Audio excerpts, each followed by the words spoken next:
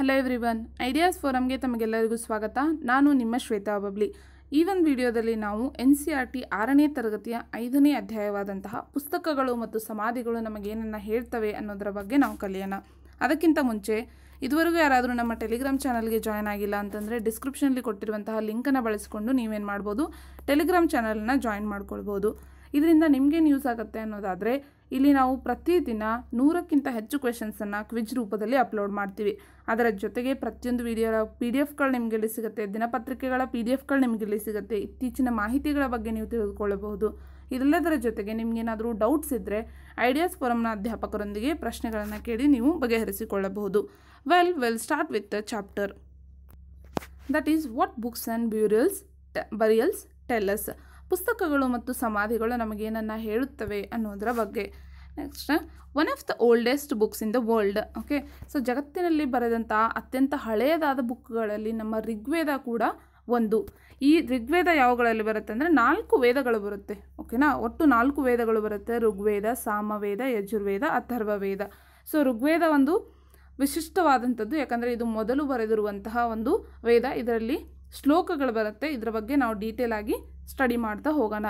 ಇನ್ನು ಸಾಮವೇದ, ಯಜುರ್ವೇದ, ಅಥರ್ವವೇದವನ್ನು ಋಗ್ವೇದದ ನಂತರದ ದಿನಗಳಲ್ಲಿ ಬರೆದಿರುವಂತಹ ವೇದಗಳಿವು.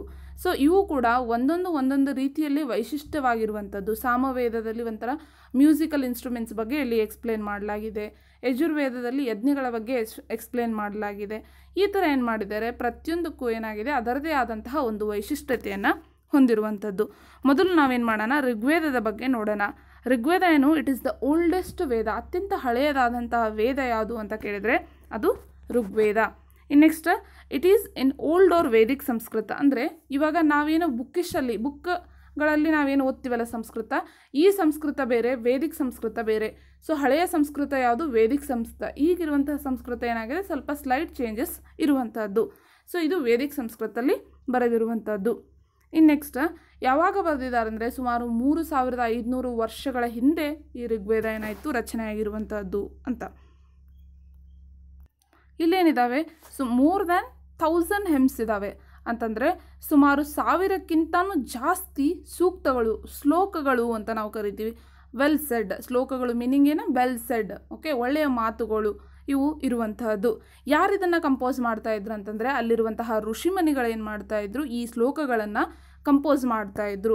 ಇವು ಏನನ್ನ ಹೇಳ್ತವೆ ಅಂತ ನಾವು ನೋಡೋದಾದರೆ, ಅವ್ರು ಏನು ಮಾಡ್ತಾರೆ, ವೇರಿಯಸ್ ಗಾಡ್ ಮತ್ತು ಗಾಡೆಸಸ್ಸನ್ನು, ದೇವರು ಮತ್ತು ದೇವತೆಗಳನ್ನು ಅವ್ರು ಏನು ಮಾಡ್ತಾಯಿದ್ರು, ಪ್ರೇ ಮಾಡ್ತಾಯಿದ್ರು, ಪೂಜಿಸ್ತಾ ಇದ್ರು ಈ ಒಂದು ಶ್ಲೋಕಗಳನ್ನು ಹೇಳುವುದರ ಮೂಲಕ. ನೆಕ್ಸ್ಟ್, ಅವರು ಪೂಜೆ ಮಾಡ್ತಾ ಇರುವಂತಹ ಗಾಡ್ ಮತ್ತು ಗಾಡೆಸಸ್ ಯಾವುವು ಅಂತ ಕೇಳುವಂಥ ಚಾನ್ಸಸ್ ಕೂಡ ಇರುತ್ತೆ. ದಟ್ ಈಸ್ ಅಗ್ನಿ, ಇಂದ್ರ, ಸೋಮ. ಅಗ್ನಿ ಅಂತಂದರೆ ದ ಫೈರ್ ಗಾಡ್, ಇಂದ್ರ ಅಂದರೆ ವಾರಿಯರ್ ಗಾಡ್, ಅಂದರೆ ಯೋಧದ ದೇವರು.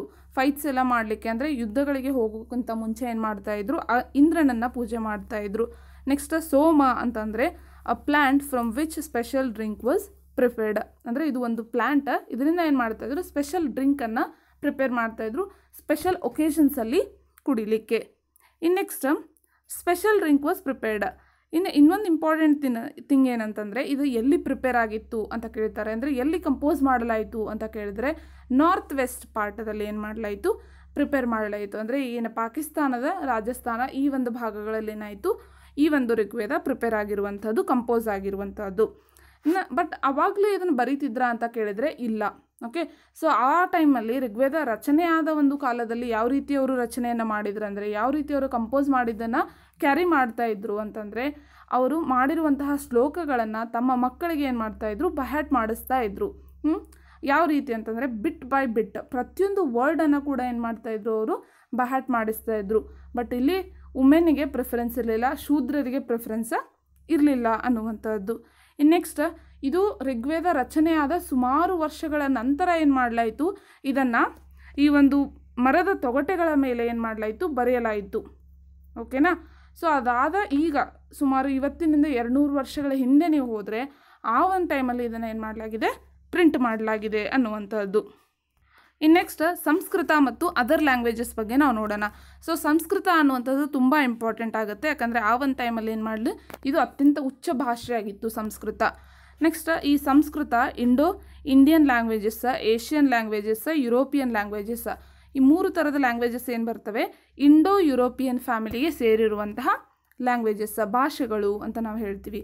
ಸೊ ಇಂಡಿಯನ್ ಲ್ಯಾಂಗ್ವೇಜಸ್ ಯಾವ ಸೇರುತ್ತೆ ಇಂಡೋ ಯುರೋಪಿಯನ್ ಫ್ಯಾಮಿಲಿಗೆ ಅಂದರೆ ಅಸ್ಸಾಮಿ, ಗುಜರಾತಿ, ಹಿಂದಿ, ಕಾಶ್ಮೀರಿ ಮತ್ತು ಸಿಂಧಿ ಭಾಷೆಗಳು.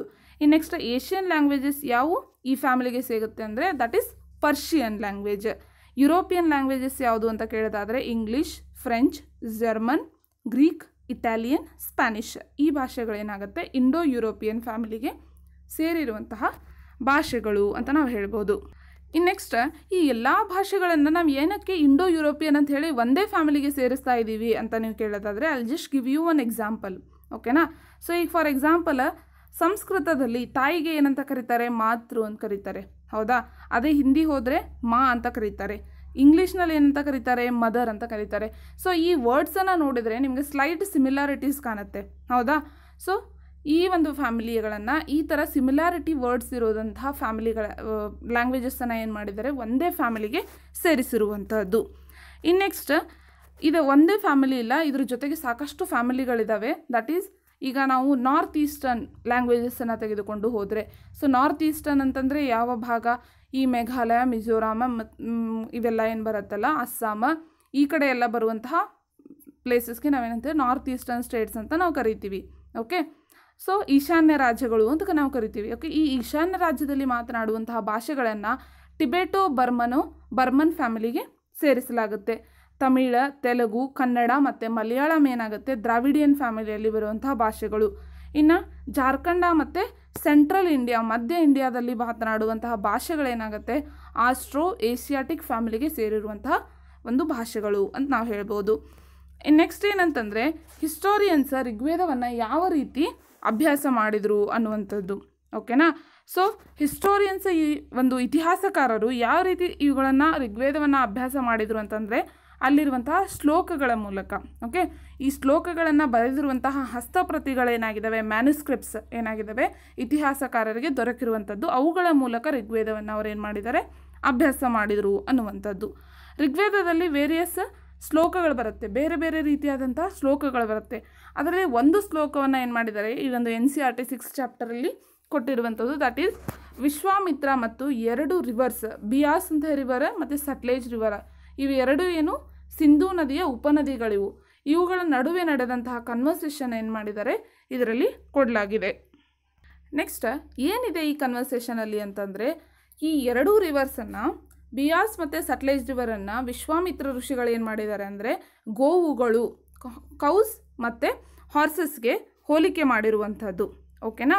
ಸೊ ನೆಕ್ಸ್ಟ್ ಹೋಲಿಕೆ ಮಾಡಿ ಅವುಗಳ ಜೊತೆ ಸಂವಾದವನ್ನು ಅವರು ನಡೆಸಿದ್ದಾರೆ. ಏನಂತ, ಸೊ ಋಷಿಯಾದಂಥವರು ಆ ಒಂದು ನದಿಗಳಿಗೆ ಹೇಳ್ತಾರೆ, ನಾವು ಈ ಒಂದು ನದಿಯನ್ನು ನಿಮ್ಮನ್ನು ಕ್ರಾಸ್ ಮಾಡಿ ಹೋಗಬೇಕಾದ್ರೆ, ದಾಟಿ ಹೋಗಬೇಕಾದ್ರೆ ನೀವು ಯಾವುದೇ ರೀತಿಯಾದಂತಹ ಅಡೆತಡೆಯನ್ನು ಉಂಟು ಮಾಡದೆ ಶಾಂತವಾಗಿ ಹರಿಯಿರಿ ಅಂತ ಹೇಳಿ ವಿಶ್ವಾಮಿತ್ರ ಋಷಿಗಳು ಏನು ಮಾಡ್ತಾರೆ ಬೇಡಿಕೊಳ್ತಾರೆ. ಅದಕ್ಕೆ ನದಿಗಳು ತಮ್ಮ ಸಮ್ಮತಿಯನ್ನು ಕೊಡುತ್ತವೆ. ಈ ರೀತಿಯಾದಂಥ ಕನ್ವರ್ಸೇಷನ್ ಇಲ್ಲಿ ಮೆನ್ಷನ್ ಆಗಿರುವಂಥದ್ದು. ಇನ್ನು ನೆಕ್ಸ್ಟ್ ಆ 2 ನದಿಗಳು ಮೆನ್ಷನ್ ಆಗಿದ್ದಾವೆ ಅಂತಂದರೆ ಇಲ್ಲ, ಇಲ್ಲಿ ಸಿಂಧೂ ನದಿಯ ಬಗ್ಗೆ ಕೂಡ ಸಾಕಷ್ಟು ಬಾರಿ ಮೆನ್ಷನ್ ಆಗಿದೆ. ಗಂಗಾ ಮತ್ತು ಸರಸ್ವತಿ ನದಿಯ ಬಗ್ಗೆ ಕೇವಲ 1 ಬಾರಿ ಏನು ಮಾಡಲಾಗಿದೆ ಮೆನ್ಷನ್ ಮಾಡಲಾಗಿದೆ ಅನ್ನುವಂಥದ್ದು. ನೆಕ್ಸ್ಟ್ ಇನ್ನೊಂದು ನಾನು ಹೇಳಿದೆ ಮ್ಯಾನುಸ್ಕ್ರಿಪ್ಟ್ ದೊರೆತಿದೆ, ಋಗ್ವೇದದ ಮ್ಯಾನುಸ್ಕ್ರಿಪ್ಟ್ ದೊರೆತಿದೆ ಅಂತ ನಾನು ಹೇಳಿದೆ. ಇದು ಯಾವಾಗಂದರೆ ಸುಮಾರು 150 ವರ್ಷಗಳ ಹಿಂದೆ ನಮಗೆ ಈ ಹಸ್ತಪ್ರತಿ ದೊರೆತಿರುವಂಥದ್ದು. ಎಲ್ಲಿ ಕಾಶ್ಮೀರದಲ್ಲಿ ದೊರೆತಿದೆ. ಓಕೆನಾ?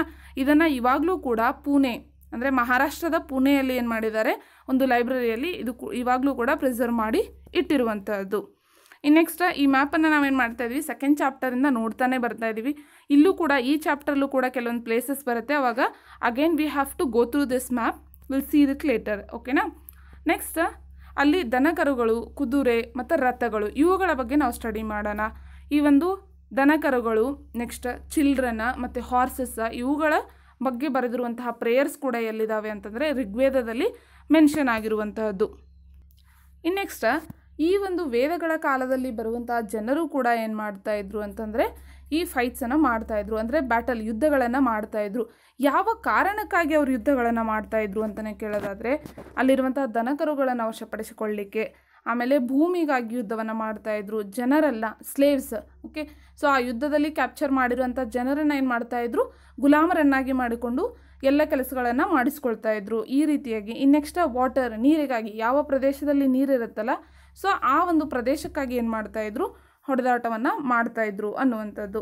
ಇನ್ನು ನೆಕ್ಸ್ಟ್ ಅಲ್ಲಿ ವಶಪಡಿಸಿಕೊಂಡಂತಹ ವೆಲ್ತನ್ನು ಏನು ಮಾಡ್ತಾಯಿದ್ರು, ಲೀಡರ್ಸ್, ಪುರೋಹಿತರು ಮತ್ತು ಯಜ್ಞಗಳನ್ನು ಮಾಡಲಿಕ್ಕೆ ಈ ಥರ ಏನು ಮಾಡ್ತಿದ್ರು, ಡಿವೈಡ್ ಮಾಡ್ತಾಯಿದ್ರು. ನೆಕ್ಸ್ಟ್ ಯಜ್ಞಗಳಲ್ಲಿ ಏನನ್ನು ಬಳಸ್ತಾಯಿದ್ರು ಅಂತ ಕೇಳಿದರೆ ತುಪ್ಪವನ್ನು, ನೆಕ್ಸ್ಟ್ ಕಾಳುಗಳು, ಅವರು ಬೆಳೆದಂತಹ ವೇರಿಯಸ್ ಟೈಪ್ಸ್ ಆಫ್ ಗ್ರೇನ್ಸನ್ನು ಬಳಸ್ತಾ ಇದ್ರು. ಅದೆಲ್ಲದರ ಜೊತೆಗೆ ಸಮ್ಟೈಮ್ಸ್ ಏನು ಮಾಡ್ತಾಯಿದ್ರು, ಈ ಪ್ರಾಣಿ ಬಲಿ ಕೂಡ ನಡೀತಾ ಇತ್ತು ಅನ್ನುವಂಥದ್ದು. But one thing you have to remember here is, ಇವರಿಗೆ ರೆಗ್ಯುಲರ್ ಆಗಿ ಒಂದು ಆರ್ಮಿ ಇರಲಿಲ್ಲ, ಯಾವುದೇ ರೀತಿಯಾದಂತಹ ರೆಗ್ಯುಲರ್ ಆಗಿರುವಂತಹ ಸೈನ್ಯ ಇಲ್ಲಿ ಇರಲಿಲ್ಲ ಅನ್ನುವಂತಹದ್ದು. ಓಕೆನಾ?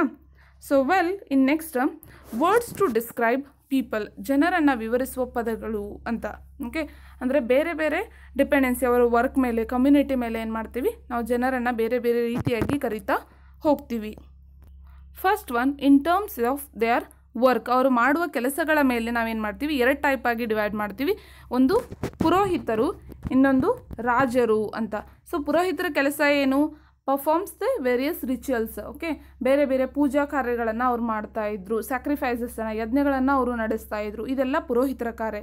ರಾಜರ ಕಾರ್ಯ ಏನಾಗಿತ್ತು, ಆ ಒಂದು ಪ್ರದೇಶಗಳನ್ನು ರಕ್ಷಣೆ ಮಾಡುವುದೇನಾಗಿತ್ತು, ಆ ರಾಜನ ಕಾರ್ಯ ಆಗಿತ್ತು. But one thing important here is, ಇಲ್ಲಿ ರಾಜರು ಏನಾಗ್ತಾ ಇರಲಿಲ್ಲ, ಸಕ್ಸಿಡೇಷನ್ ಇರಲಿಲ್ಲ. ಅಂತಂದರೆ ಇವಾಗ ನಾನು ರಾಜ ಅಂತಂದರೆ ನನ್ನ ಮಗನೇ ರಾಜ ಆಗಬೇಕು, ಈ ಥರ ಏನೂ ಇರಲಿಲ್ಲ. ಯಾರು ಬ್ರೇವ್ ಇರ್ತಾರೆ, ಯಾರು ಶಕ್ತಿಶಾಲಿ ಇರ್ತಾರೆ, ಆ ಒಂದು ಪ್ರದೇಶವನ್ನು ಕಾಯುವಂತಹ ಯೋಗ್ಯತೆ ಯಾರಿಗಿರುತ್ತೆ, ಆ ಥರದ ವ್ಯಕ್ತಿ ಏನಾಗ್ತಾ ಇದ್ದ, ರಾಜ ಅಂತ ಅನಿಸ್ಕೊಳ್ತಾ ಇದ್ದ. ಓಕೆನಾ? Next, community as a hole, ಸಮುದಾಯವನ್ನು ಆ್ಯಸ್ ಅ ಹೋಲ್ ಏನಂತ ಕರಿತಾ ಇದ್ರು, ಜನ ಅಥವಾ ವಿಶ್ ಅಂತ ಕರಿತಾ ಇದ್ರು. So for example ಪುರುಜನ, ಯದುಜನ, next Bharata ಜನ, ಈ ಥರ ಕರಿತಾ ಇದ್ರು. ಓಕೆನಾ? ಇನ್ನು ನೆಕ್ಸ್ಟ್, ಈ ಶ್ಲೋಕಗಳನ್ನು ಏನು ಬರೀತಾರಲ್ಲ, ಶ್ಲೋಕಗಳನ್ನು ಬರೆಯುವಂಥ ಜನರಿಗೆ ಆರ್ಯರು ಅಂತ ಕರಿತಾ ಇದ್ರು ಆಗಿನ ಕಾಲದಲ್ಲಿ. ಇನ್ನು ನೆಕ್ಸ್ಟ್, ಅವರಿಗೆ ಸರ್ವ್ ಮಾಡುವಂಥವ್ರು, ಅವರಿಗೆ ಗುಲಾಮರಾಗಿ ವರ್ಕ್ ಮಾಡುವಂಥವ್ರಿಗೆ ಏನಂತ ಕರಿತರು, ದಾಸಾಸ್ ಅಥವಾ ದಾಸ್ಯೂಸ್ ಅಂತ ಕರಿತಾ ಇದ್ರು, ಗುಲಾಮರು. ಇವರನ್ನು ದಾಸ ಅಂದರೆ ಮತ್ತು ದಾಸಿ, ಸ್ತ್ರೀಲಿಂಗ ಪುಲ್ಲಿಂಗ ಈ ರೀತಿ ಕರಿತಾ ಇದ್ರು. ಇನ್ನು next, silent ಸೆಂಟಿನಲ್ಸ್, the story of ಮೆಗಾಲಿತ್. Okay, so ಮೆಗಾಲಿತ್ಗಳ ಬಗ್ಗೆ ಸ್ಟೋರಿ, ಮೂಕ ಕಾವಲುಗಾರರು ಅಂತ ನಾವು ಕರಿತೀವಿ.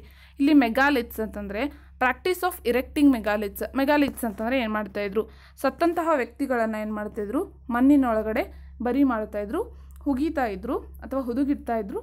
ನೆಕ್ಸ್ಟ್ ಏನು ಮಾಡ್ತಾಯಿದ್ರು, ಅದರ ಸುತ್ತಮುತ್ತ ಕಲ್ಲಿನ ಒಂದು ಏನು ಮಾಡ್ತಾಯಿದ್ರು, ಕೋಟೆಯನ್ನು ಕಟ್ತಾಯಿದ್ರು. ಓಕೆನಾ? ಸೊ ಇದಕ್ಕೇನಂತ ಕರೀತಾರೆ, ಸಿಟ್ಸ್ ಅಂತ ಕರೀತಾರೆ ಕೆಲವೊಂದು ಪ್ಲೇಸಲ್ಲಿ. ಈ ವರ್ಡನ್ನು ನೀವು ನೆನ್ಪಿಟ್ಕೊಳ್ಬೇಕು. ಸೊ ಈ ಒಂದು ಪ್ರಾಕ್ಟೀಸ್ ಯಾವಾಗ ನಡೀತು ಅಂತಂದರೆ ಸುಮಾರು 3000 ವರ್ಷಗಳ ಹಿಂದೆ ನಡೀತಾ ಇರುವಂಥದ್ದು. ಎಲ್ಲೆಲ್ಲಿ, ಯಾವ ಒಂದು ಪ್ರದೇಶಗಳಲ್ಲಿ ನಡೀತಾ ಇತ್ತು ಅಂತಂದರೆ south India, Deccan, north East ಮತ್ತು ಕಾಶ್ಮೀರ, ಈ ಒಂದು ಪ್ರದೇಶದಲ್ಲಿ. ಸಮ್ಟೈಮ್ಸ್ ಏನು ಮಾಡ್ತಾಯಿದ್ರು, ಸರ್ಕಲ್ ಆಫ್ ಸ್ಟೋನ್ ಬೋಲ್ಡರ್ಸನ್ನು ನಿಮ್ಗೆ ಹೇಳಿದೆ, ಈಗ ತೋರಿಸಿದ್ನಲ್ಲ ಜಸ್ಟ್ ಸರ್ಕಲ್, ಆ ಥರ ಸರ್ಕಲ್ನ ಕಟ್ತಾಯಿದ್ರು. ಇನ್ನೂ ಕೆಲವೊಂದು ಟೈಮ್ ಯಾವಾಗ ಸ್ಪೆಷಲ್ ವ್ಯಕ್ತಿಗಳಿದ್ರೆ ಆ ಥರ ಸರ್ಕಲ್ ಕಟ್ತಾಯಿದ್ರು. ಕೆಲವೊಂದು ಬರಿಯಲ್ಸ್ ಯಾವ ರೀತಿ ಇದ್ದಾವೆ ಅಂತಂದರೆ ಕೇವಲ ಒಂದು ಸಿಂಗಲ್ ಲಾರ್ಜ್ ಸ್ಟೋನನ್ನು ಏನು ಮಾಡಿದ್ದಾರೆ, ಅಲ್ಲಿ ನಿಲ್ಲಿಸಿದ್ದಾರೆ, ಸ್ಟ್ಯಾಂಡಿಂಗ್ ಆನ್ ದ ಗ್ರೌಂಡ್. ಓಕೆನಾ? ನೆಕ್ಸ್ಟ್, ಕೆಲವೊಂದು ವ್ಯಕ್ತಿಗಳ ಜೊತೆ, ಡೆಡ್ ಆದಂತಹ ಮನುಷ್ಯನ ಜೊತೆ they buried with a distinctive pats, ವಿಶಿಷ್ಟ ಮಡಿಕೆಗಳನ್ನು ಕೂಡ ಏನು ಮಾಡಿದ್ದಾರೆ, ಹುಗಿದಿಟ್ಟಿರುವಂಥದ್ದು. ಆ ಮಡಿಕೆಗಳು ಕಪ್ಪು ಮತ್ತು ಕೆಂಪು ಬಣ್ಣದ ವಸ್ತುಗಳಾಗಿವೆ. ಓಕೆನಾ? ಅದೆಲ್ಲದರ ಜೊತೆ ಟೂಲ್ಸನ್ನು ಕೂಡ ಇಟ್ಟಿದ್ದಾರೆ, ಕೆಲವೊಂದು ವೆಪನ್ಸನ್ನು ಇಟ್ಟಿದ್ದಾರೆ, ಕಬ್ಬಿಣದ ವೆಪನ್ಸ್ ಇದ್ದಾವೆ, ಅವುಗಳನ್ನು ಕೂಡ ಇಟ್ಟಿದ್ದಾರೆ. ಇನ್ನೂ ಕೆಲವೊಂದು ಸತಿ ಏನು ಮಾಡಿದ್ದಾರೆ, ಅವುಗಳ ಜೊತೆ ಸ್ಕೆಲೆಟನ್ ಆಫ್ ಹಾರ್ಸಸ್. ಓಕೆ, ಅಂದರೆ ಈ ಕುದುರೆಯ ಸ್ಕೆಲೆಟನ್ ಕೂಡ ಏನಾಗಿದೆ ನಮಗೆ ಸಿಕ್ಕಿರುವಂಥದ್ದು. ನೆಕ್ಸ್ಟ್, ಹಾರ್ಸದ ಇಕ್ವಿಪ್ಮೆಂಟ್ ನಮಗೆ ಇಲ್ಲಿ ಸಿಕ್ಕಿದ್ದಾವೆ, ಆರ್ನಮೆಂಟ್ ಸಿಕ್ಕಿದ್ದಾವೆ, ಸ್ಟೋನಿಂದ ಮಾಡಿರುವಂಥದ್ದು, ಗೋಲ್ಡಿಂದ ಮಾಡಿರುವಂಥದ್ದು. ನೆಕ್ಸ್ಟ್, ಕೊಡಲಿ ಸಿಕ್ಕಿದೆ, ಕಟಾರಿಗಳು ಸಿಕ್ಕಿದ್ದಾವೆ, ಈ ಥರದ್ದು ಎಲ್ಲ ಸಿಕ್ಕಿದೆ. ಓಕೆನಾ? ಸೊ ಇವೆಲ್ಲ ಸಿಕ್ಕಿದಾವೆ ಅಂತ ನಾವೇನು ಮಾಡಿದ್ವಿ, ಕಂಡುಹಿಡಿದ್ವಿ. ಸ್ಕೆಲ್ಟನ್ ಸಿಕ್ಕಿದೆ, ಮನುಷ್ಯರ ಸ್ಕೆಲ್ಟನ್, ಹಾರ್ಸ್ ಸ್ಕೆಲ್ಟನ್, ಈ ಥರ ಎಲ್ಲ ಸಿಕ್ಕಿದೆ. ಸೊ ಇದರಿಂದ ನಾವೇನು ಮಾಡ್ತೀವಿ, ಸಾಮಾಜಿಕ ವ್ಯತ್ಯಾಸಗಳ ಬಗ್ಗೆ ಕಂಡುಹಿಡಿತಾ ಹೋಗ್ತೀವಿ. ಯಾವ ರೀತಿ, ಈಗ ಫಾರ್ ಎಕ್ಸಾಂಪಲ್ ಬ್ರಹ್ಮಗಿರಿಯಲ್ಲಿ ನಮಗೆ ಒಂದು ಸ್ಕೆಲೆಟನ್ ಸಿಕ್ಕಿದೆ. ಆ ಸ್ಕೆಲೆಟನ್ ಜೊತೆ 33 ಗೋಲ್ಡ್ ಬೀಡ್ಸ್ ಸಿಕ್ಕಿದ್ದಾವೆ. ಓಕೆ, ಬಂಗಾರದ ಮಣಿಗಳು 33 ಮಣಿಗಳು ಸಿಕ್ಕಿದ್ದಾವೆ, 2 ಸ್ಟೋನ್ ಬೀಡ್ಸ್ ಸಿಕ್ಕಿದ್ದಾವೆ, ಕಲ್ಲಿನ ಮಣಿಗಳು ಸಿಕ್ಕಿದ್ದಾವೆ, 4 ಕಾಪರ್ ಬ್ಯಾಂಗಲ್ಸ್, 1 ಕಾಂಚ್ ಶೆಲ್, ಶಂಖದ ಚಿಪ್ಪು. And others have only few parts. Okay, ಇದೇನಾಗಿದೆ, ಇಷ್ಟೆಲ್ಲ ವಸ್ತುಗಳು ಬರೀ ಒಂದು ಸ್ಕೆಲೆಟನ್ ಹತ್ರ ಸಿಕ್ಕಿದೆ. ಇನ್ನು ಮತ್ತೆ ಬೇರೆ ಬೇರೆ ಬೇರೆ ಏನು ಸ್ಕೆಲೆಟನ್ ಸಿಕ್ಕಿದಾವಲ್ಲ ಮನುಷ್ಯರದು, ಅಲ್ಲಿ ಏನಾಗಿದೆ, ಕೇವಲ ಕೆಲವೊಂದು ಪಾರ್ಟ್ಸ್ ಮಾತ್ರ ಸಿಕ್ಕಿದೆ, ಕೆಲವೊಂದು ಗಡಿಗೆಗಳು ಮಾತ್ರ ಸಿಕ್ಕಿದೆ. ಸೊ ಇದ್ರ ಪ್ರಕಾರ ನೀವೇನು ಮಾಡ್ಬೋದು, ರಾಜರು ಅಂತ ಹೇಳಿದ್ರು, ಅವರ ಜೊತೆಗೆ ಏನು ಮಾಡ್ತಾಯಿದ್ರು, ಈ ಥರದ ವಸ್ತುಗಳನ್ನೆಲ್ಲ ಬರಿ ಮಾಡ್ತಾಯಿದ್ರು. ಅದೇ ಸಾಮಾನ್ಯ ಮನುಷ್ಯರ ಜೊತೆ ಕೇವಲ ಪಾರ್ಟ್ಸ್ ಮಾತ್ರ ಅವ್ರೇನು ಮಾಡಿದ್ದಾರೆ, ಇಟ್ಟಿದ್ದಾರೆ ಅನ್ನುವಂಥದ್ದು. ಇದ್ರ ಮೇಲೆ ಡಿಫ್ರೆನ್ಸಸ್ ಇದ್ವು, ಸೋಷಿಯಲ್ ಡಿಫ್ರೆನ್ಸಸ್ ಅನ್ನೋದನ್ನು ನಾವು ಕಂಡುಹಿಡಿತೀವಿ. ಓಕೆ, ಸೊ ಇದುವರೆಗೂ ನಾವು ಬರಿಯಲ್ಸ್ ಬಗ್ಗೆ ಮಾತಾಡಿದ್ವಿ. This is one example. ಓಕೆನಾ, ಈ ರೀತಿಯಾದಂಥದ್ದು. Well, you can see here, ಇಲ್ಲೇನು ಮಾಡಿದ್ದಾರೆ, ಕಲ್ಲಿನಿಂದ ಸುತ್ತು ಕಡೆ ಏನು ಮಾಡಿದ್ದಾರೆ, ಕೋಟೆ ರೂಪದಲ್ಲಿ ಏನು ಮಾಡಿದ್ದಾರೆ, ಕಟ್ಟಿರುವಂಥದ್ದು. ಇಲ್ಲಿ ಇರುವಂಥದ್ದು it is the normal burial. Okay, well, next point, way some burial spots mean for certain families. Okay, ಅಂದರೆ ಕೆಲವು ಕುಟುಂಬಗಳಿಗೆ ಕೆಲವು ಸಮಾಧಿಗಳನ್ನು ಕಟ್ಟಲಾಗ್ತಾ ಇತ್ತಾ ಅನ್ನುವಂಥ ಪ್ರಶ್ನೆ ಕೂಡ ಉದ್ಭವ ಆಯಿತು. ಯಾಕಂದರೆ ಕೆಲವೊಂದು skeleton, one skeleton in some same ಬರಿಯಲ್ಸ್. ಅಂದರೆ ಈಗ ಫಾರ್ ಎಕ್ಸಾಂಪಲ್ ಇದೊಂದು ಬರಿಯಲ್ ಇದೆ, ಇಲ್ಲಿ ಏನು ಮಾಡಿದ್ದಾರೆ, ಪೋರ್ಟ್ ಹೋಲ್ ಅಂತ ಮಾಡಿರ್ತಾರೆ. ಓಕೆ, ಸೊ ಈ ಬರಿಯಲ್ಸಲ್ಲಿ ಈ ಥರ ರೌಂಡಾಗಿ ಒಂದು ಪೋರ್ಟ್ ಹೋಲ್ ಮಾಡಿರ್ತಾರೆ. ಒಂದು ಸ್ಕೆಲೆಟನ್, ಒಬ್ಬ ವ್ಯಕ್ತಿ ತೀರ್ಕೊಂಡಾದಮೇಲೆ ಆ ಒಂದು ಫ್ಯಾಮಿಲಿಯಿಂದ ನೆಕ್ಸ್ಟ್ ಸುಮಾರು ವರ್ಷಗಳ ನಂತರ ನೆಕ್ಸ್ಟ್ ಅದೇ ಫ್ಯಾಮಿಲಿಯಿಂದ ಮತ್ತೊಬ್ಬ ವ್ಯಕ್ತಿ ತೀರ್ಕೊಂಡ್ರೆ ಈ ಪೋರ್ಟ್ ಹೋಲ್ ಮಾಡೋಕ್ಕೆ ಏನು ಮಾಡುತ್ತೆ, ಆ ಡೆಡ್ ಬಾಡಿಯನ್ನು ಕೂಡ ಇದೇ ಒಂದು ಬರಿಯಲಲ್ಲಿ ಇಟ್ಟಿರುವಂಥದ್ದು. ಹಾಗೆ ನೆಕ್ಸ್ಟ್ ಆದಾಗ ಮತ್ತೆ ನೆಕ್ಸ್ಟ್ ಜನ್ರೇಷನ್ ಮತ್ತು ನೆಕ್ಸ್ಟ್ ಇಲ್ಲಿ ಈ ಥರ ಸುಮಾರು ಡೆಡ್ ಬಾಡೀಸ ಒಂದೇ ಒಂದು ಬರಿಯಲಲ್ಲಿ ಸಿಕ್ಕಿರುವುದರಿಂದ ಈ ರೀತಿಯಾದಂಥ ಒಂದು ಅನುಮಾನ ಹುಟ್ಟಿಕೊಳ್ಳುತ್ತದೆ ಅನ್ನುವಂಥದ್ದು. ಸೊ ಇದೆಲ್ಲ ನಾವೇನು ಮಾಡಿದ್ವಿ, ಬ್ರಹ್ಮಗಿರಿಯ ಬಗ್ಗೆ ನಾವು ನೋಡಿದ್ವಿ. ಬ್ರಹ್ಮಗಿರಿ ಎಲ್ಲಿ ಬರುತ್ತೆ ಅಂತಂದರೆ ಸಿಹಿಯರ್, ಆಂಧ್ರ ಪ್ರದೇಶ. ಇಲ್ಲಿ ಏನಾಗಿದೆ, ಬ್ರಹ್ಮಗಿರಿ ಬರುವಂಥದ್ದು. ಇನ್ನು ನೆಕ್ಸ್ಟ್ ನಾವೇನು ಮಾಡೋಣ, ಇನಾಮ್ ಗಾಂವ್ ಬಗ್ಗೆ ಅಭ್ಯಾಸ ಮಾಡೋಣ. ಓಕೆ, ಹಿಯರ್ ಈಸ್ ಇನಾಮ್ ಗಾಂವ್. ಇದರ ಬಗ್ಗೆ ನಾವು ತಿಳಿದುಕೊಳ್ಳಲು ಹೋಗೋಣ. ಅ ಸ್ಪೆಷಲ್ ಬರಿಯಲ್ ಆಟ್ ಇನಾಮ್ ಗಾಂವ್ ಅಂದರೆ ಇಲ್ಲಿ river ಗೋದ್, it is a tributary of Bima. Bima ನದಿಯ ಒಂದು ಉಪನದಿಯಾಗಿ ರಿವರ್ ಗೋದ್ ಅಂತ ಬರುತ್ತೆ. ಸೊ ಅಲ್ಲಿ ಏನಾಗಿದೆ, ಕೆಲವೊಂದು ಬರಿಯಲ್ ಸಿಕ್ಕಿದ್ದಾವೆ. ಇವು ಯಾವ ಟೈಮನ್ನು ಅಂತ ಕೇಳಿದರೆ ಸುಮಾರು 3500ರಿಂದ 2700 ವರ್ಷಗಳ ಹಿಂದಿರುವಂಥದ್ದು. ಇಲ್ಲಿ ಅಡಲ್ಟ್ಸ್ ಅಂದರೆ ಯುವಕರು ಅಂತ ಹೇಳ್ತೀವಲ್ಲ, ಯುವಕರನ್ನು ಏನು ಮಾಡಿದ್ದಾರೆ, ದೇ ಬರೀಡ್ ಇನ್ ದ ಗ್ರೌಂಡಲ್ಲಿ ಅವರನ್ನು ಬರಿ ಮಾಡುವಾಗ ಯಾವ ರೀತಿ ಸ್ಟ್ರೇಟಾಗಿ ಬರಿ ಮಾಡಿದ್ದಾರೆ. ಓಕೆ, ಸ್ಟ್ರೇಟಾಗಿ ಮಲಗಿಸಿರುವಂಥದ್ದು. ಹೆಡ್ ಏನಾಗಿರುತ್ತೆ, ಅವರ ತಲೆಯ ಭಾಗ ಉತ್ತರ ದಿಕ್ಕಿಗೆ ಮುಖ ಮಾಡಿರುವಂತಹದ್ದು ಅನ್ನುವಂಥದ್ದು. ಕೆಲವೊಂದು ಸತಿ ಏನು ಮಾಡಿದ್ದಾರೆ, ವಿತಿನ್ ದ ಹೌಸಸ್ ಅಂದರೆ ಮನೆಗಳ ಒಳಗೇನೆ ಏನು ಮಾಡಿದ್ದಾರೆ, ಅವರನ್ನು ಬರಿ ಮಾಡಿರುವಂಥದ್ದು. ಅವುಗಳ ಜೊತೆಗೆ ಏನು ಮಾಡಿದ್ದಾರೆ, ಕೆಲವೊಂದು ವೆಸಲ್ಸ್, ಪಾತ್ರೆಗಳನ್ನು ಇಟ್ಟಿದ್ದಾರೆ, ಅದರಲ್ಲಿ ಫುಡ್ ಇರುವಂಥದ್ದು. ಫುಡ್ಡನ್ನು ತುಂಬಿ ಏನು ಮಾಡಿದ್ದಾರೆ, ಪಾತ್ರೆಗಳನ್ನು ಪ್ಲೇಸ್ ಮಾಡಿದ್ದಾರೆ ಅನ್ನುವಂಥದ್ದು. ಇನ್ನೊಂದು ಇನಾಮ್ ಗಾಂವಲ್ಲಿ ಇನ್ನೊಂದು ಪ್ಲೇಸಲ್ಲಿ ಒಬ್ಬ ವ್ಯಕ್ತಿಯ ಸ್ಕೆಲೆಟನ್ ಸಿಕ್ಕಿದೆ. ಆ ಸ್ಕೆಲೆಟನ್ನ ಎಲ್ಲಿ ಬರಿ ಮಾಡಲಾಗಿದೆ ಅಂತಂದರೆ ಅದನ್ನು ಸುಮಾರು 4 ಲೆಗ್ಡ್ ಕ್ಲೇ ಜಾರ್, ಓಕೆ, ಮಣ್ಣಿನಿಂದ ತಯಾರಿಸಿರುವಂತಹ ಒಂದು ದೊಡ್ಡ ಜಾರ್, ಓಕೆ, ಮಡಿಕೆಯ ಥರ ಚೌಕಾಗಿರುವಂಥ ಒಂದು ಜಾರ್ ಒಳಗಡೆ ಏನು ಮಾಡಿದ್ದಾರೆ, ಆ ವ್ಯಕ್ತಿಯನ್ನು ಏನು ಮಾಡಿದರೆ ಬರಿ ಮಾಡಿರುವಂಥದ್ದೇ. ಆದರೆ ಅವನ ಲೆಗ್ಸ್ ಹೇಗಿದೆ, ಕ್ರಾಸ್ಡ್ ಲೆಗ್ಸ್, ಸ್ಟ್ರೇಟಾಗಿ ಮಲಗಿಸಿಲ್ಲ, ಕ್ರಾಸ್ ಆಗಿ ಮಲಗಿಸಿರುವಂಥದ್ದು. ಅವನ ಜೊತೆಗೆ ಕೆಲವೊಂದು ಧಾನ್ಯಗಳನ್ನು ಕೂಡ ಏನು ಮಾಡಿದ್ದಾರೆ, ಅಲ್ಲಿ ಇಟ್ಟಿರುವಂಥದ್ದು. ಓಕೆ, ಇದು ಇನಾಮ್ ಗಾಂವ್ ಬಗ್ಗೆ ಆಯಿತು. ಇವಾಗ ಯಾವ ರೀತಿ ಅವರನ್ನು ಬರಿ ಮಾಡಲಾಗಿದೆ ಅನ್ನುವಂಥದ್ದನ್ನು ನಾವೇನು ಮಾಡಿದ್ವಿ, ನೋಡಿದ್ವಿ. But what the skeleton studies tell us, ಈ ಸ್ಕೆಲೆಟನ್ ಸ್ಟಡೀಸ್ ನಮಗೇನನ್ನು ಹೇಳ್ತವೆ, ನಾವು ಇದು ಮೆನ್ ಸ್ಕೆಲೆಟನ್ನ, ವುಮೆನ್ ಸ್ಕೆಲೆಟನ್ನ, ಚೈಲ್ಡ್ ಸ್ಕೆಲೆಟನ್ ಅನ್ನೋದನ್ನು ಯಾವ ರೀತಿ ಡಿಫ್ರೆನ್ಷಿಯೇಟ್ ಮಾಡ್ತೀವಿ ಅನ್ನುವಂಥದ್ದು ಕೂಡ ತುಂಬ ಇಂಪಾರ್ಟೆಂಟ್. ಚೈಲ್ಡ್ ಆಗಿದ್ದರೆ ಆಬ್ವಿಯಸ್ಲಿ ಆ ಸ್ಕೆಲೆಟನ್ನ ಸೈಜ್ ಮೂಲಕ ನಮಗೆ ಗೊತ್ತಾಗ್ಬಿಡುತ್ತೆ ದಿಸ್ ಈಸ್ ಆಫ್ ಚೈಲ್ಡ್ ಅಂತ ಹೇಳಿ. ಅದೇ ಮೆನ್ ಮತ್ತು ವುಮೆನ್ ಸ್ಕೆಲೆಟನ್ನ ಡಿಫ್ರೆನ್ಷಿಯೇಟ್ ಮಾಡೋದೇನಾಗುತ್ತೆ, ಸ್ವಲ್ಪ ಕಷ್ಟ ಆಗುತ್ತೆ. ಬಟ್ ಯಾವ ರೀತಿ ಅದನ್ನು differentiate ಮಾಡ್ತಾರಂತಂದರೆ through hip and pelvic area. Okay, so ಇವಾಗ ವುಮೆನ್ ಇರುವಂಥವರು ಮಗುವಿಗೆ ಜನ್ಮ ನೀಡುವುದರಿಂದ ಏನಾಗಿರುತ್ತೆ, ಅವರ ಹಿಪ್ ಮತ್ತು ಸೊಂಟದ ಭಾಗ ಪೆಲ್ವಿಕ್ ಏರಿಯಾ ಏನಾಗಿರುತ್ತೆ, ಸೈಜ್ ದೊಡ್ಡದಿರುತ್ತೆ. ಓಕೆ, ಈ ಒಂದು ಡಿಫ್ರೆನ್ಷಿಯೇಷನ್ನ ಮೆನ್ ಮತ್ತು ವುಮೆನ್ ನಡುವೆ ಮಾಡಿ ಈ ಸ್ಕೆಲೆಟನ್ ಯಾರ್ದು ಅನ್ನುವಂಥದ್ದನ್ನು ಕಂಡುಹಿಡಿತಾರೆ ಅನ್ನುವಂಥದ್ದು. ಇನ್ನು ನೆಕ್ಸ್ಟ್ ಚರಕ. ಓಕೆ, ಚರಕ ಅನ್ನುವಂಥ ವ್ಯಕ್ತಿ ಬಗ್ಗೆ ಎಲ್ಲರಿಗೂ ಗೊತ್ತಿರುವಂಥದ್ದು. ಈಸ್ ಒಬ್ಬ ಫೇಮಸ್, ಹಳೆಯ ಕಾಲದಲ್ಲಿ ಪ್ರಾಚೀನ ಭಾರತದಲ್ಲಿ ಇರುವಂತಹ ಒಬ್ಬ ವೈದ್ಯನು, ಫಿಸಿಷಿಯನ್, ಸುಮಾರು 2000 ವರ್ಷಗಳ ಹಿಂದೆ ಬಂದಂಥ ಒಬ್ಬ ವ್ಯಕ್ತಿ. ಈತ ಚರಕ ಸಂಹಿತೆ ಅನ್ನುವಂಥ ಒಂದು ಬುಕ್ಕನ್ನು ಬರೀತಾರೆ. ಅದರಲ್ಲಿ ಸುಮಾರು 360 ಬೋನ್ಸ್ ಇದ್ವು ಮನುಷ್ಯನಿಗೆ ಅಂತ ಮೆನ್ಷನ್ ಮಾಡಿದ್ದಾರೆ. ಬಟ್ ಇನ್ಸ್ಟೆಡ್ ಆಫ್ 200 ಬದಲಾಗಿ ಇವಾಗ ನಾವು ಕೌಂಟ್ ಮಾಡಿದರೆ 200 ಇದ್ದಾವೆ. ಅದರ ಬದಲಾಗಿ ಅವನೇನು ಮಾಡಿದ್ದಾರೆ, ಸುಮಾರು 360 ಬೋನ್ಸನ್ನು ಅವರೇನು ಮಾಡಿದ್ದಾರೆ, ಮೆನ್ಷನ್ ಮಾಡಿದ್ದಾರೆ. ಮೇ ಬಿ ಈ ಹಲ್ಲು, ಟೀತ್, ಜಾಯಿಂಟ್ಸ್, ಕಾರ್ಟಿಲೇಜ್ ಇದೆಲ್ಲವನ್ನು ಕೂಡಿಸಿ ಅವರೇನು ಮಾಡಿರ್ಬೋದು, 360 ಬೋನ್ಸ್ ಅಂತ ಮಾಡಿರ್ಬೋದು ಅಂತ ಹೇಳಿ ಇಮ್ಯಾಜಿನ್ ಮಾಡಿಕೊಳ್ಳಲಾಗಿದೆ. ನೆಕ್ಸ್ಟ್ ಆಕ್ಯುಪೇಷನ್ಸ್ ಅಟ್ ಇನಾಮ್ಗಾಮ್ನಲ್ಲಿ ಉದ್ಯೋಗಗಳು ಯಾವ ರೀತಿ ಇತ್ತು, ಅವ್ರು ಏನನ್ನ ಬೆಳೀತಾ ಇದ್ರು, ಹೇಗೆ ಬದುಕ್ತಾ ಇದ್ರು ಅಂತ ನಾವು ನೋಡೋಣ. ಇಲ್ಲೇನಾಗಿದ್ದಾವೆ ಸೀಡ್ಸ್, ಗೋಧಿಯ ಕಾಳುಗಳು, ಬಾರ್ಲಿ, ರೈಸ್, ಪಲ್ಸಸ್, ಬೇಳೆಕಾಳುಗಳು, ರಾಗಿ, ಬಟಾಣಿ, ಎಳ್ಳು, ಇವೆಲ್ಲದರ ಪ್ರೂಫ್ಸ್ ಏನಾಗಿದೆ ನಮಗೆ ಸಿಕ್ಕಿರುವಂಥದ್ದು. ಅದೆಲ್ಲದರ ಜೊತೆಗೆ ಕೆಲವೊಂದು ಎನಿಮಲ್ಸ್ ಬೋನ್ಸ್ ಕೂಡ ನಮಗೇನಾಗಿದೆ ಸಿಕ್ಕಿದಾವೆ ವಿತ್ ಕಟ್ ಮಾರ್ಕ್ಸ್, ಅಂತಂದರೆ ಅವುಗಳನ್ನೇನು ಮಾಡಿದ್ದಾರೆ, ಕೊಂದು ತಿಂದಿರಬಹುದು ಅಂತ ಹೇಳಿ ಅನಿಸುತ್ತೆ. ಯಾವ್ಯಾವುದು, ಕೆಟಲ್, ಬಫೆಲೋ, ನೆಕ್ಸ್ಟ್ ಗೋಟ್, ಶೀಪ್, ಡಾಗ್, ಹಾರ್ಸ್, ಕತ್ತೆ, ಪಿಗ್, ಸಾಂಬಾರ್, ನೆಕ್ಸ್ಟ್ ಚುಕ್ಕೆ ಜಿಂಕೆ, ಸ್ಪಾಟೆಡ್ ಡಿಯರ್ ಅಂತ ನಾವೇನು ಹೇಳ್ತೀವಿ, ನೆಕ್ಸ್ಟ್ ಬ್ಲ್ಯಾಕ್ ಬಕ್, ಆ್ಯಂಟಿಲೋಪ್, ನೆಕ್ಸ್ಟ್ ಹೇರ್ ಅಂದರೆ ಮೊಲ, ಮುಂಗುಸಿ, ಇವೆಲ್ಲಗಳದ್ದು ಏನಾಗಿದೆ ಬೋನ್ಸ್ ನಮಗೆ ಸಿಕ್ಕಿರುವಂಥದ್ದು. ನೆಕ್ಸ್ಟ್ ಬರ್ಡ್ಸ್ ಕೂಡ ನಮಗಿಲ್ಲಿ ಸಿಕ್ಕಿದ್ದಾವೆ. ಕ್ರೊಕೊಡೈಲ್, ಮೊಸಳೆಯ ಒಂದು ಬೋನ್ಸ್ ಸಿಕ್ಕಿದ್ದಾವೆ. ಟರ್ಟಲ್, ಆಮೆ, ಕ್ರ್ಯಾಬ್, ಏಡಿ, ನೆಕ್ಸ್ಟ್ ಫಿಶ್, ಇವೆಲ್ಲ ಸಿಕ್ಕಿರುವಂಥದ್ದು. ಮತ್ತು ಫ್ರೂಟ್ಸ್ ಕೂಡ ಅವ್ರು ಏನು ಮಾಡ್ತಾಯಿದ್ರು, ಬಳಕೆ ಮಾಡ್ತಾಯಿದ್ರು. ಬೇರ್ ಫ್ರೂಟ್, ಆಮ್ಲ, ಜಾಮೂನ್, ಡೇಟ್ಸ್, ಬೆರ್ರೀಸ್, ಇದೆಲ್ಲವನ್ನು ಅವ್ರು ಏನು ಮಾಡ್ತಾಯಿದ್ರು, ಯೂಸ್ ಮಾಡ್ತಾಯಿದ್ರು ಅನ್ನುವಂಥದ್ದು. ಇನ್ನು ನೆಕ್ಸ್ಟ್ ಏನು ಮಾಡೋದು, ಚೀನಾ ಬಗ್ಗೆ ನಾವು ತಿಳಿದುಕೊಳ್ಳೋಣ. ಚೀನಾ ಎಲ್ಲರಿಗೂ ಗೊತ್ತು, ಇವಾಗ ಅವರು ಯುದ್ಧ ಮಾಡಲಿಕ್ಕೆ ಏನು ಮಾಡಿದ್ರೆ ಕಾಲು ಕರ್ಕೊಂಡು ಬರ್ತಾ ಇದ್ದಾರೆ ಅಂತ ನ್ಯೂಸಲ್ಲಿ ದಿನ ತೋರಿಸ್ತಾ ಇರ್ತಾರೆ, ಹೌದಾ.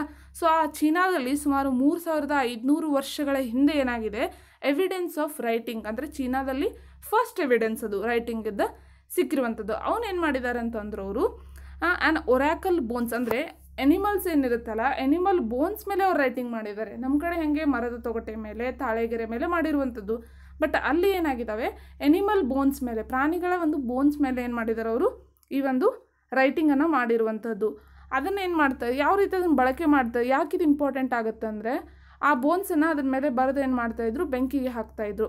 ಓಕೆ, ಸೊ ನಂತರ ಅದನ್ನು ಮುರಿದಾಗ ಬೆಂಕಿಯಲ್ಲಿ ಏನಾಗುತ್ತೆ, ಅದು ಸ್ವಲ್ಪ ಹೊತ್ತು ಆದಮೇಲೆ ಮುರಿದಾದ್ಮೇಲೆ ಅದು ಯಾವ ಶೇಪ್ ಬರುತ್ತೆ ಅನ್ನೋದರ ಮೇಲೆ ಫ್ಯೂಚರನ್ನು ಪ್ರೆಡಿಕ್ಟ್ ಮಾಡ್ತಾಯಿದ್ರು ಅನ್ನುವಂಥದ್ದು.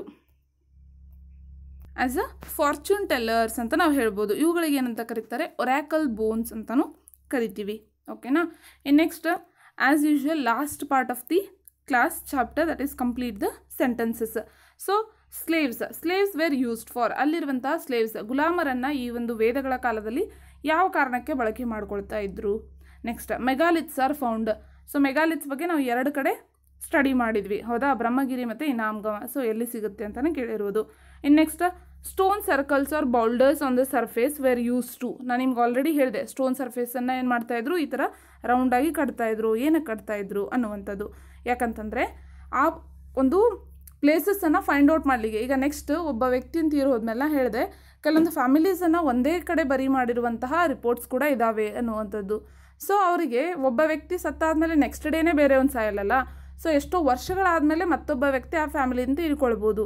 ಬಟ್ ಆತನನ್ನು ಎಲ್ಲಿ ಅವರು ಹುದುಗಿದ್ರು ಅನ್ನುವಂಥದ್ದು ಅವರಿಗೆ ಫೈಂಡ್ ಔಟ್ ಮಾಡಬೇಕು. ಆ ಒಂದು ಕಾರಣಕ್ಕಾಗಿ ಏನು ಮಾಡ್ತಾಯಿದ್ರು, ಸುತ್ತ ಕಡೆ ಮಾರ್ಕ್ ಮಾಡಲಿಕ್ಕೆ ಅವುಗಳನ್ನು ಯೂಸ್ ಮಾಡ್ತಾಯಿದ್ರು. Next port holes wear used for, port holes ಅಂತ ಮಾಡ್ತಾಯಿದ್ರು ಅನ್ನೋದನ್ನು ನಾನು ನಿಮ್ಗೆ ಹೇಳಿದೆ. ಸೊ ಏನಕ್ಕೆ ಮಾಡ್ತಾಯಿದ್ರು. ನೆಕ್ಸ್ಟ್ ಪೀಪಲ್ ಆಟ್ ಇನಾಮ್ಗಾಂವ್ ಏಟ್, ಇನಾಮ್ಗಾಂವ್ನಲ್ಲಿರುವಂತಹ ಜನರು ಏನನ್ನು ಆಹಾರವಾಗಿ ಬಳಸ್ತಾ ಇದ್ರು ಅನ್ನುವಂತಹ ಕ್ವೆಶನ್. ಇಲ್ಲಿಗೇನಾಯಿತು, ಈ ಚಾಪ್ಟರ್ 5th ಚಾಪ್ಟರ್ ಕಂಪ್ಲೀಟ್ ಆಯಿತು. ಇನ್ನು ನೆಕ್ಸ್ಟ್ ವಿಡಿಯೋದಲ್ಲಿ ನಾವೇನು ಮಾಡೋಣ, ನೆಕ್ಸ್ಟ್ ಚಾಪ್ಟರ್ನ ಕಲಿಯೋಣ. ಇನ್ನು ನಮ್ಮ ತಂಡ ಕರ್ನಾಟಕದಲ್ಲೇ ಮೊದಲ ಬಾರಿಗೆ NCERT ಸ್ಟೇಟ್ ಬುಕ್ಸ್ 1000ಕ್ಕೂ ಹೆಚ್ಚಿನ ಪ್ರಶ್ನೆ ಪತ್ರಿಕೆಗಳ ಚರ್ಚೆ, ಟೆಲಿಗ್ರಾಮ್ ಗ್ರೂಪ್ನಲ್ಲಿ ದಿನನಿತ್ಯ 100ಕ್ಕೂ ಹೆಚ್ಚು ಕ್ವಿಜ್ ಮತ್ತು ಸ್ಟ್ಯಾಂಡರ್ಡ್ ಪುಸ್ತಕಗಳನ್ನು ಸಂಪೂರ್ಣವಾಗಿ ಚರ್ಚಿಸುವಂಥ ಹೊಸ ಪ್ರಯತ್ನಕ್ಕೆ ಕೈ ಹಾಕಿದ್ದೇವೆ. ಇದಕ್ಕೆ ನಿಮ್ಮ ಸಹಕಾರ ತುಂಬಾ ಅಗತ್ಯ. ನಮ್ಮ ಟೆಕ್ನಿಕಲ್ ಟೀಮ್ ಮತ್ತು ಹೊಸ ಟೆಕ್ನಾಲಜಿ ಅಳವಡಿಕೆಗೆ ನೀವು ಜಾಯಿನ್ ಆಪ್ಷನ್ ಮೂಲಕ ಸಹಾಯವನ್ನು ಮಾಡಬಹುದು. ಸೊ ಮಿನಿಮಮ್ ಇಲ್ಲಿ 29 ರೂಪೀಸ್ ಇರುತ್ತೆ, 59 ಇರುತ್ತೆ, 159 ಇರುತ್ತೆ. ಅದು ಸಾಧ್ಯವಾಗದಿದ್ದ ಪಕ್ಷದಲ್ಲಿ ನೀವೇನು ಮಾಡ್ಬೋದು, ಸಬ್ಸ್ಕ್ರೈಬ್ ಮಾಡುವ ಮುಖಾಂತರ ನಮಗೆ ಬೆಂಬಲವನ್ನು ಸೂಚಿಸಬಹುದು ಅನ್ನುವಂಥದ್ದು. ನೋಟ, ಹೆಚ್ಚು ಬಂದ ಹಣವನ್ನು ಐಡಿಯಾಸ್ ಫೋರಮ್ ವತಿಯಿಂದ ಚಾರಿಟೇಬಲ್ ಟ್ರಸ್ಟ್ ಮೂಲಕ ಬಡ ವಿದ್ಯಾರ್ಥಿಗಳ ವಿದ್ಯಾಭ್ಯಾಸಕ್ಕಾಗಿ ಸಹಾಯ ಮಾಡಲಾಗುವುದು. ವೆಲ್ ಗೈಸ್, ಇಲ್ಲಿವರೆಗೂ ಈ ವಿಡಿಯೋ ನಿಮ್ಗೆ ಇಷ್ಟ ಆಗಿದೆ, please do like, share and subscribe. Thank you so much. Will see you in the next video.